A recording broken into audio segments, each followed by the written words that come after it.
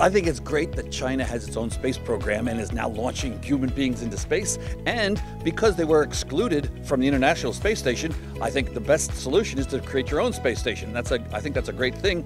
It's certainly a very good idea for countries to share knowledge about how to keep people alive in space. What you'll do is you'll learn about how to keep people alive and how to develop the technologies that you need to go further. The technologies they develop in it will be useful for future moon missions or Mars missions or further afield. I have had collaboration with Chinese scientists. I have been to China several occasions and worked with people there. So I teach in China and we have many Chinese students who come here, so it's always a very good collaboration. But the space is shared by everybody. There are international treaties that mean it's the domain of all mankind.